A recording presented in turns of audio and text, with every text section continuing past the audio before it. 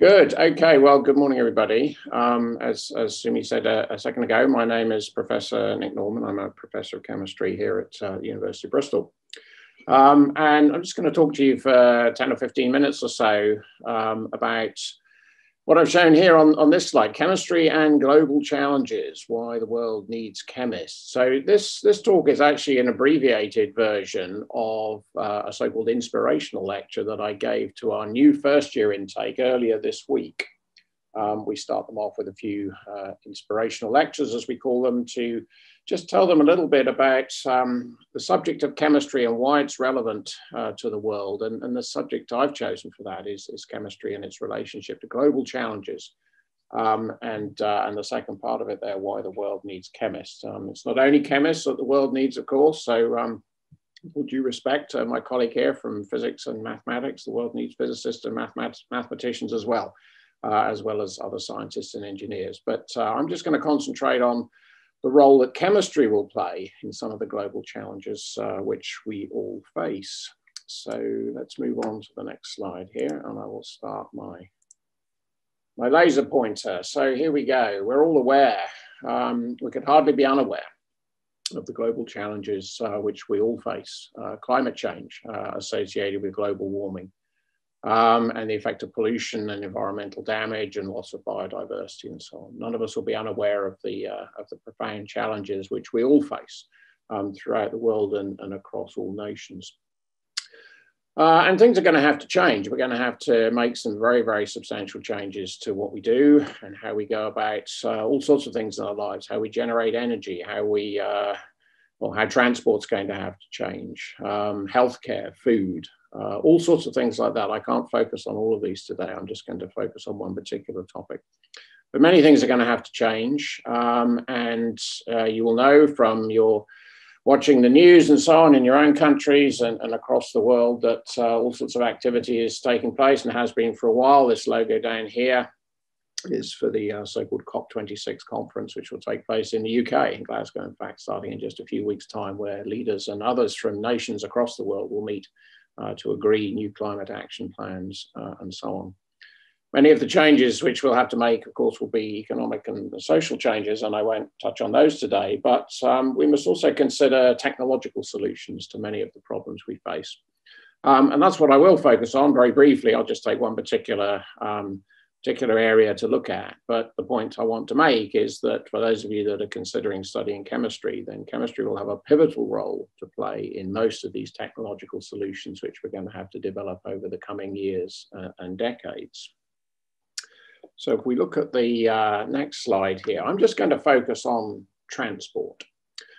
So there are some very, very big changes, some profound changes that are going to have to take place in terms of transport, all aspects of transport, how we move ourselves around, how we move freight and cargo around and so on.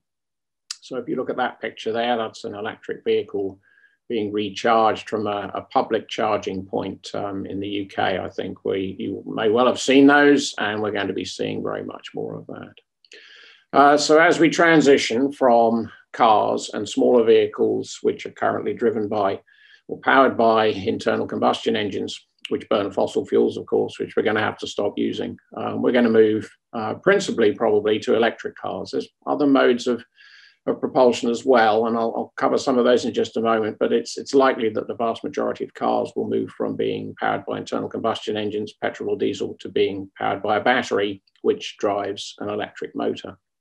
So if we just focus on batteries are electrochemical cells. So the clue's in the name. There's chemistry there, electrochemistry, and you may well be familiar with how batteries work, basically, from your studies in chemistry so far. But if we look at the most common type of battery that is currently in electric vehicles and is likely to be used certainly in the foreseeable future, these are so-called lithium batteries, which have been around for a long time, although a Nobel Prize for the development of these batteries was awarded only a couple of years ago, in fact. But lithium batteries have, the charge carrier is lithium, which cycles from lithium metal to lithium plus, and the cathode contains cobalt. It's a lithium cobalt oxide species. And therein lies part of the problem, because neither lithium nor cobalt are very abundant elements on Earth. Lithium is the third element in the periodic table. It's a light element, but it's not actually that abundant, and neither is cobalt. So quite apart from all the development work that we need to do to make batteries that will have many more charge cycles available to them, and of course be much more easily recyclable, part of which is a chemical process. There's also a lot of research going on to seeing whether or not we can use so-called earth abundant elements to replace elements like lithium and cobalt and so on. Most of the world, or about half of the world's cobalt, comes from Democratic Republic of Congo. There are some issues, environmental issues, in terms of how that is extracted and so on. But quite apart from that, the rarity of cobalt means that it would be very much easier if we could use the next element in the period, or the adjacent element in the periodic table, which is iron. Iron is very much more abundant. The world's never going to run out of iron. So you can see where some of the research in chemistry is going as far as batteries are concerned, to use earth abundant elements, perhaps being able to replace cobalt with iron. And if we could replace lithium with sodium, for example, sodium is very much more abundant as well. Now, there are challenges associated with doing that. Lithium and cobalt batteries so far are much better than those involving sodium and iron, but you can see where some of the research still needs to take place if we're going to make batteries out of more earth abundant elements, quite apart from making sure that they're all fully recyclable as well. So that's just one of the challenges which we face in terms of transitioning from internal combustion engine cars to electric vehicles, electric cars. And chemists will play a key role in the development of batteries, amongst other things, as we make that transition. The next bullet point I have down here is fuel cells. So let's look at this picture here. This picture was in the news in the UK about just over a year ago. This is a prototype train currently testing on British railways, which is powered by hydrogen using a hydrogen fuel cell. So you'll be familiar, I'm sure, with a little bit about how batteries work. They are charged, and then the electrochemical process takes place from which we can draw a current. And in some cases, for non-rechargeable batteries, that's all we can do. The electrochemical process is not reversible, so they can't be recharged. Much more commonly, we find rechargeable batteries, and that includes lithium batteries, of course, where we can connect them up to a circuit and they'll do electrical work and become discharged as they do so. But simply by reversing the current from an external source, we can recharge the battery, because the electrochemical process that operates in the battery is reversible. But nevertheless, batteries contain their own electrochemical fuel, if you like. A fuel cell is a little bit different. A fuel cell uses an external fuel, and in most cases, oxygen from the atmosphere. So it's still an electrochemical cell, but one which in this case uses hydrogen. This is a so-called hydrogen-oxygen fuel cell. And what happens there is that electrodes catalytically oxidize hydrogen, or split it into hydrogen, and then separate it into a proton and H+ and an electron. The electron goes around the circuit to do work to the other electrode, where it's combined with oxygen to reduce the oxygen, which combines with the H+ to form water. So a hydrogen-oxygen fuel cell is driven by hydrogen from the outside, oxygen from the air, and it keeps going as long as you provide it with fuel, and it produces an electric current. And it's probably quite suitable for vehicles such as trains or heavy goods vehicles, maybe. But nevertheless, still a lot of work to do in terms of developing and optimizing fuel cells for transportation. Many fuel cells have electrodes that are made of platinum, for example, which is an expensive and rare element. So research needed there in terms of how we can use cheaper electrodes and still have efficient fuel cells. As I've said, that train there has a hydrogen-oxygen fuel cell, and it runs therefore on hydrogen as the fuel. And there are some challenges associated with using hydrogen. Firstly, we have to generate it. Elemental hydrogen does not occur naturally on Earth to any appreciable extent, so we have to make it. And currently, hydrogen is made from natural gas, a reaction with natural gas, methane, and steam, which produces hydrogen, but it also produces a lot of carbon dioxide, much of which goes into the atmosphere. That's so-called grey hydrogen, which is why I've got a little grey HY here, because that produces a lot of carbon dioxide, which is a bad thing. So-called blue hydrogen, hence the color blue here, uses much the same process. But the carbon dioxide that's produced is either sequestered in a geological reservoir or perhaps used for something else. Or the reaction is run in such a way that instead of producing carbon dioxide, you produce elemental carbon, soot, basically, which can then be disposed of and buried if need be. Very much better, however, if we can use green hydrogen. And green hydrogen is made by electrolysis of water, which is very clean. You take water, you electrolyze it, you get hydrogen and oxygen. And as long as your electricity source is green from renewables, then that is by far the best way of doing it. But this is all going to have to be developed on a much larger scale so that we have very, very efficient electrochemical cells that will take electricity and generate hydrogen. So again, more of an interest there and activities for chemists, but also in terms of storage. You have to store hydrogen. On a train like this, it's stored in tanks as a compressed gas. It's not practical to run trains like this on liquid hydrogen.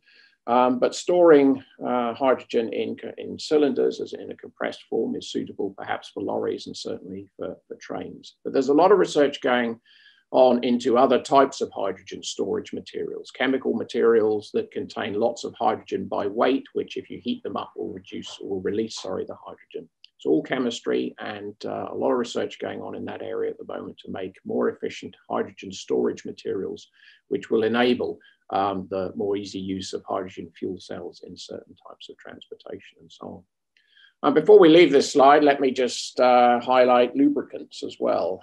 You all know that engines, whether they're internal combustion engines or electric engines or whatever it is, need lubricants. For electric vehicles, the strains in the transmission are a little different to internal combustion engines, so that requires different types of lubricants, and most lubricants are complex chemical formulations. And a lot of research going into new lubricants which are better, which are more efficient, which are designed for different types of vehicles that we're going to use. But even if we just design lubricants that last longer, if we could make engine oils, for example, that last 50% longer, then in the UK alone, that would save about 30 million gallons of waste oil per year.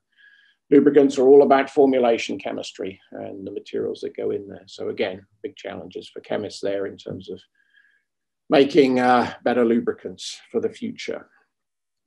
I'm going to finish with this one here. We can't leave transport without considering aviation. Currently, aviation produces about 1 to 2% of global carbon dioxide emissions.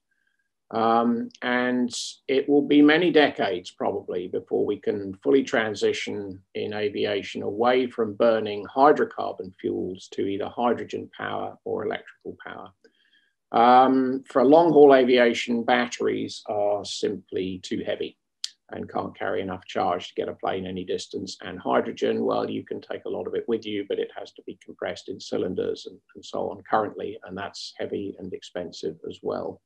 So in the short term and perhaps the medium term, aviation is probably going to continue to use hydrocarbon fuels. These should not be fossil fuels, of course. And we need to use the carbon, which makes up the hydrocarbon, needs to come from the atmosphere as CO2. And there are two ways of doing that. One is biofuels, where you take biomass and you ferment it into something like ethanol. And then you need to convert that into something like a bioaviation fuel. That's all chemistry, but the world needs much better catalysts to turn ethanol into hydrocarbon fuels or bio-derived hydrocarbon fuels if we're going to do this at scale. The other way to do it is using so-called synthetic fuels, where we take carbon dioxide directly from the atmosphere and react it with hydrogen, again, having to be green hydrogen to make synthetic fuels derived then from atmospheric CO2 and green hydrogen to make hydrocarbons that can power aircraft.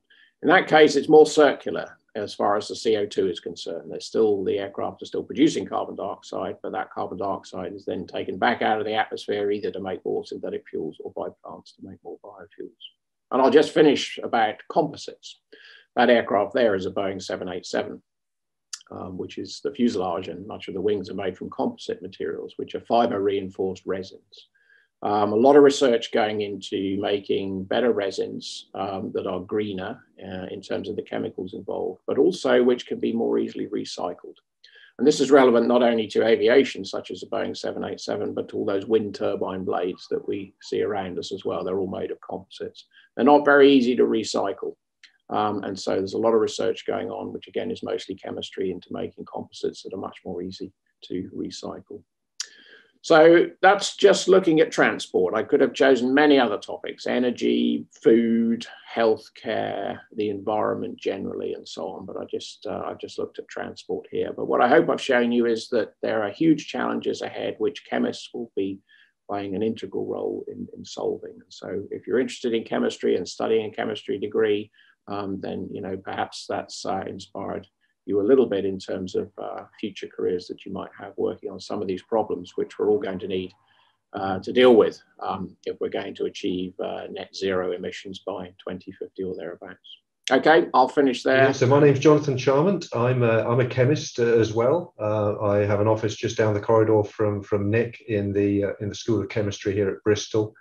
My specialist subject is shining X-rays at crystals to work out what's inside them, to work out where all the atoms are, how the atoms are joined together to make molecules, and what the molecular structure is, and how those molecules interact with each other in a crystal. But I'm also the admissions tutor, and I'm going to talk to you just for 10 minutes about how admissions work in the School of Chemistry, how our courses are structured in the School of Chemistry, just to give you an overview of what we have on offer for you in terms of a chemistry degree.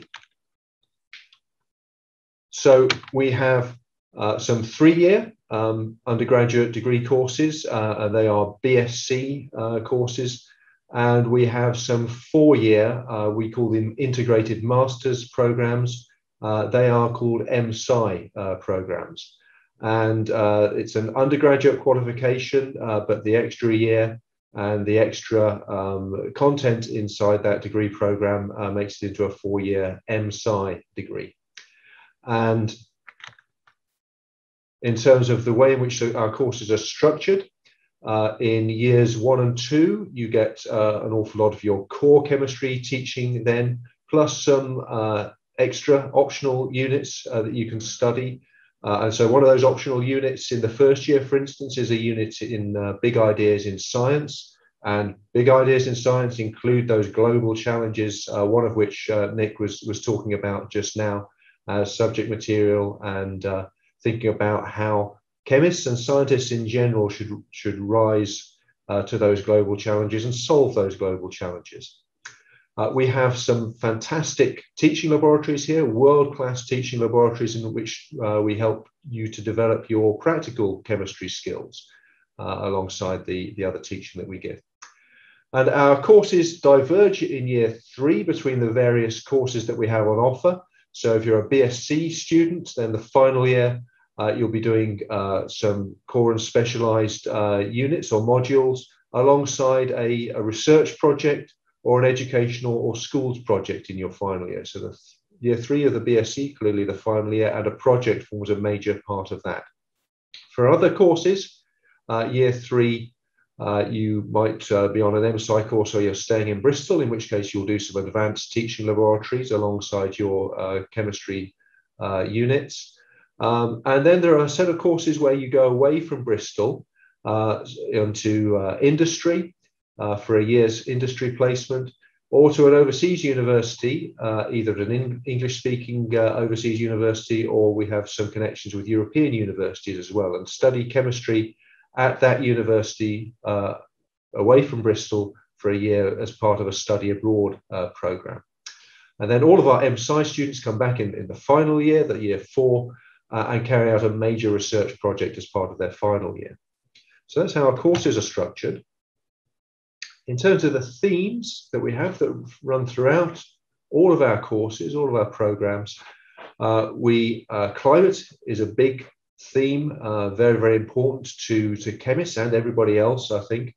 So problems that have to be tackled to do with climate change, and chemistry has an awful lot to say about those. Energy, which Nick mentioned. Plastics are fantastically useful. On the slide here, the plastics are being used to help students understand how molecules are put together. So those modeling kits we find very, very useful in chemistry. But what happens to plastic after we've finished using it? How do we dispose of plastic? Is plastic the fantastic substance that everybody thought it was in the 50s, 60s, and 70s, 50 years ago? Or is it an evil thing that we now need to deal with? And we start to answer questions about that in chemistry as well. Of course, chemistry has a lot to say about healthcare. If we're developing new drugs, if we're developing our understanding of things like the spike proteins in a virus, say, like in COVID, for instance, that's something chemists have an awful lot to say about too. And just in applying technology, Nick talked about battery technology, a whole range of different technologies that chemistry impacts on, including nanotechnology. So those themes run throughout our programs, as our programs and courses are designed to address those challenges that chemists are here to help solve in the world after they finish doing their degree with us, and in some senses as well, whilst they're doing their degrees, whilst they're doing their research project. So fantastic teaching laboratories you'll find here. We've got some world-leading digital teaching tools to help you develop your skills, particularly in the laboratory. So we have some tools there that help our students to understand how to do an experiment before they go into the lab, so to practice doing an experiment online, familiarize yourself with the equipment before you get into the lab, so that you can be confident when you're in the chemistry lab environment and operate safely and effectively in that environment. We have world-class chemists here, most of whom are very, very active in research. And the education that we're offering you is informed by the research, by the new things that we're discovering here in the School of Chemistry every day.